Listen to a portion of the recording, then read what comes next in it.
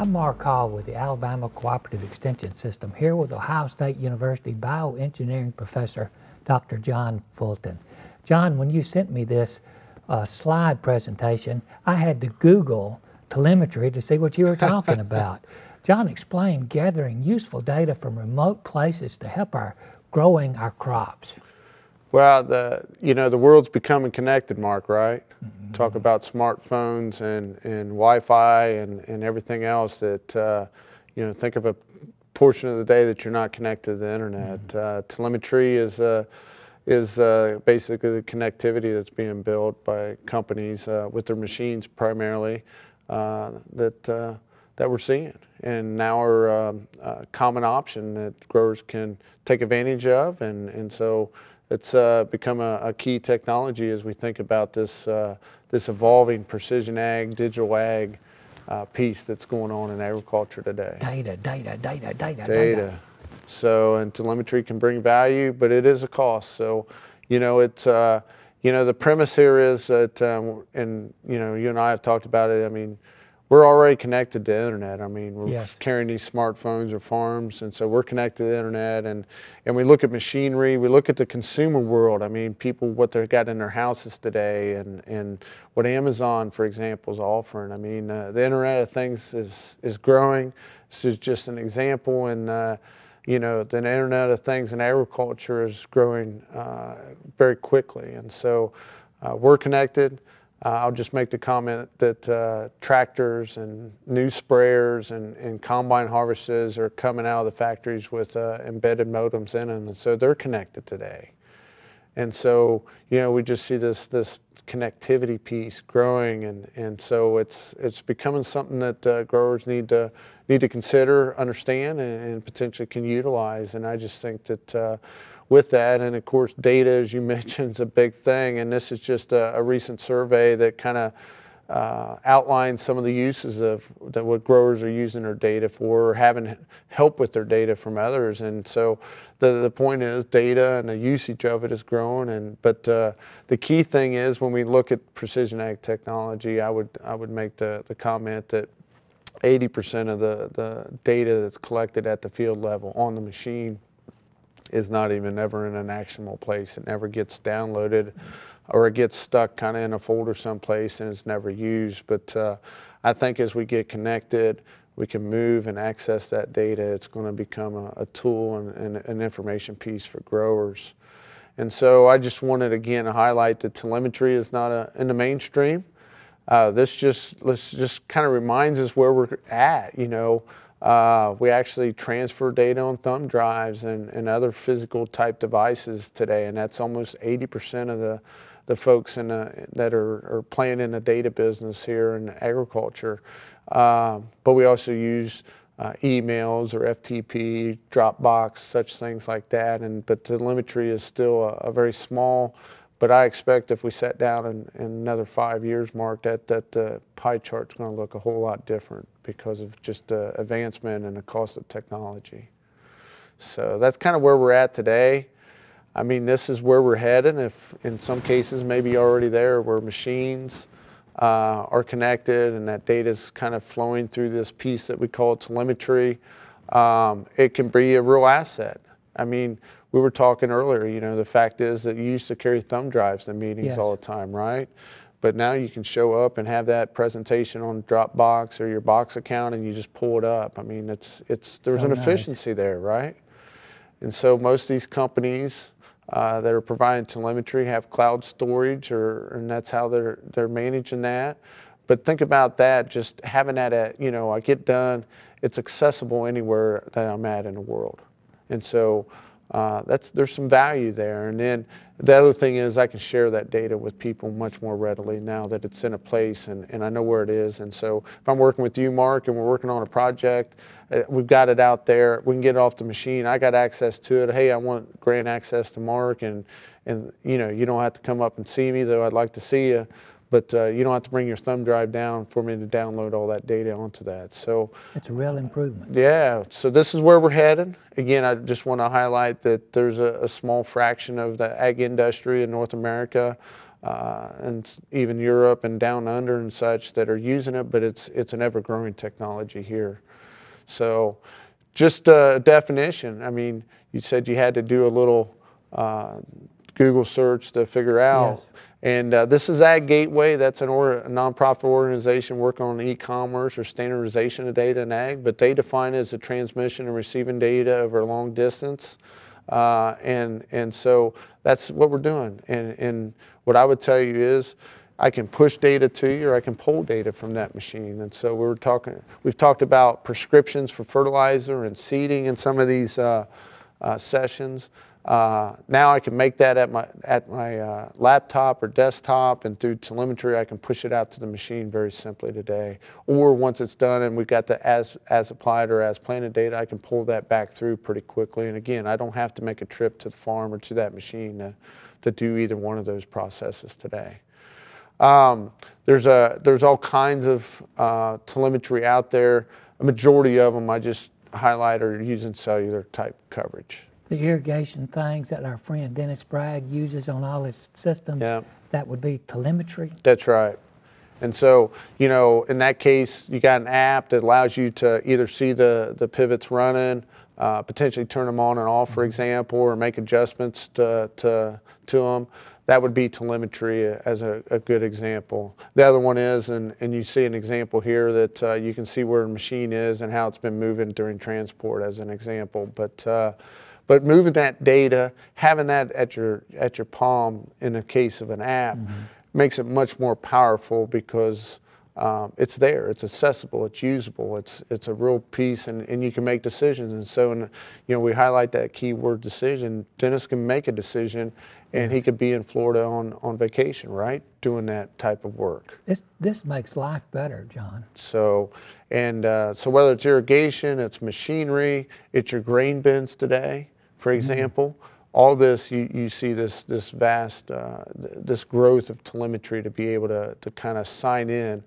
Another key thing is not only can you sign in to see if it's working or not, but in some cases on the machinery side is it can give you the code. So how many times have you driven your car and the little yellow light comes on and you just keep on driving, right? Yes. Now, with some of this telemetry, that actually gets communicated to your dealer, and they can give you a call, and they could schedule service and know exactly what they're coming to the field to fix before they even come. And so that's just, like you said, a real improvement, an informed visit to your farm versus not knowing what I'm getting into. Bring the part, one trip. Yeah. We want to, you know, I can put telemetry on my pivot. That's a fixed asset, or in a tractor or machine, that's a mobile asset. So soil sensors, for example, you think about the growth of that, especially in the south where irrigation, just to be able to monitor, that would be more of a fixed. Again, it's become a standard option on high horsepower tractors, your combines, cotton harvesters, and sprayers today that regardless of the color they are coming out, they probably have it embedded. You do have to have a data plan, so you have to purchase a data plan, but most of the companies are linked up to make that easy, and so there is a charge for that. In other cases, I can bring a MiFi, or there's some opportunity to use satellite communication. And again, I put that down at the bottom. You brought that up, but with the connectivity, the growth of apps where I can be on my smartphone or iPad enables me to watch what's going on or manage or make a decision about that from my fingertips today. Pretty amazing. These are just a kind of a laundry list that a friend of mine provided. I've kind of added, but there's a lot of things that you can do with this. We were talking about it. One of the neat things, you think about capital investment, you can geofence your machines, and if the machine leaves outside that geofence, you get an automatic alert. Man, that's neat. And so when I've got a $250,000 or $500,000 machine, Ooh. and I've got her parked down at the field and we're done for the night, you know, some of these kind of safety features, these are some of the things. But, you know, think about grain storage. I get a text, you know, of the humidity in a grain bin, so I know I got to go down and turn the fan on, or in some cases I can do it right from my phone. These are just value-added things, but again, being able to transmit data to and from the machine and remain at your desk or not have to deal with that thumb drive, as you know, really improves your ability to make use and brings value to that data as well. So these are just some examples. Types of data, we're just kind of throwing this out that we see being offered. And this is just electronic, but agronomic data, the yield data we've talked about, Yes. as a planted data we talked about in the precision seeding portion, the machine data, you know, show that again real quick. But now I can put my production data in an app, or I can have my hired hands putting that information in. Remote sense imagery, again, coming through the apps, or just some data that we talk a lot about today. This would be a real asset in the prescriptive That's right. you talk about a lot. Prescriptive planning or prescriptive spraying. It makes much higher efficiency. That's why you see a lot of retailers that are running, doing custom applications will use a lot of the telemetry to push and pull data. Plus, they're managing their assets. They want to know where they are and make sure they're in the right field. So these are just a handful of the solutions common to the United States and Canada. But just to to say that, you know, there's quite a few different ones. You see some of the large companies, of course, the machine companies all have theirs, but there's third parties as well that enable some of this, and that list could go on. And so some of those are listed at the bottom, just examples here today as we talk about this, Mark. But it's, again, very growing part of the farm operation and availability. Just thought, hey, while we're at this, let's just talk about some examples, you know, and let's talk about maybe where you might see it. This is an example from John Deere. This is my John Deere, their operations center, as they call it. But, you know, you see data pulled right in, right off of the machine. I can go and log right in when I get home at night, and rather than me having to move data around or such, it's right there for me, and I can look at it, Mark. And better yet, in these cases, again, there's other companies that do the same thing. I can access that on an app, but I can also share that too. So if I'm working with you, and I could call you and give you access and say, Mark, hey, we got field A done. Hey, go take a look at it when you got an opportunity. And it just, again, efficiencies.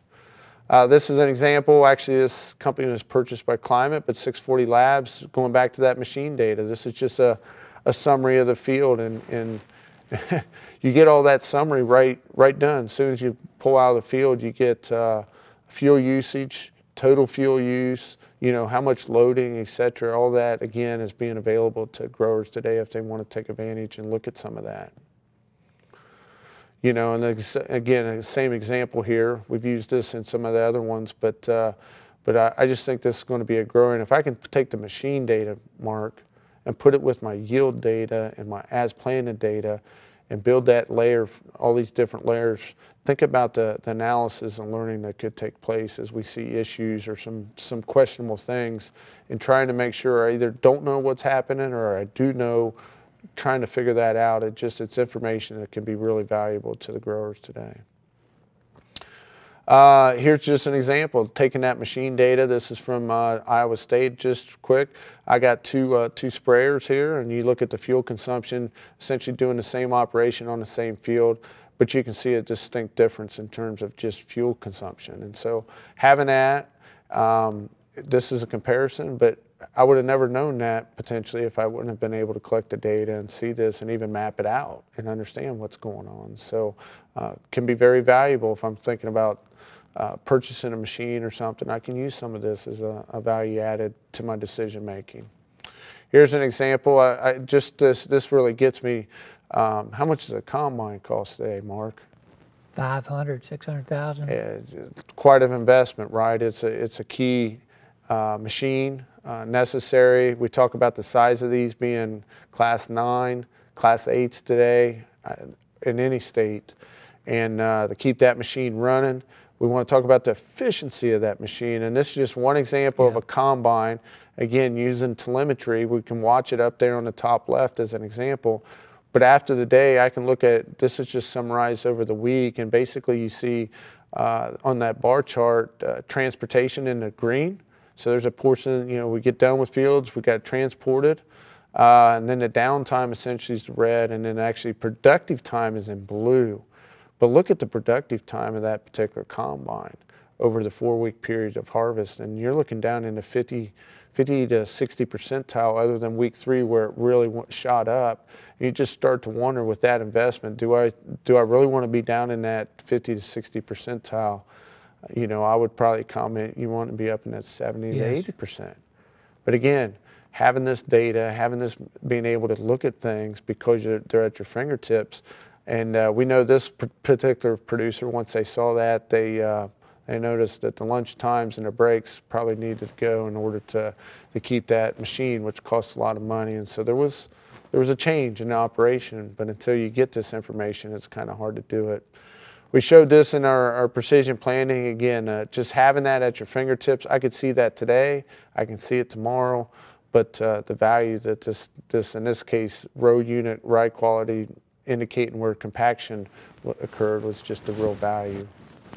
So in my view, you know, I think you got to weigh the cost out and the value. I'm not saying it's cheap necessarily, but if you're someone starting to use data and you want to collect this data and be able to utilize it, telemetry begins to make sense. And it can do a lot more than data. Like I said, servicing, working with your dealership, having them be informed when they come out or knowing what's going on.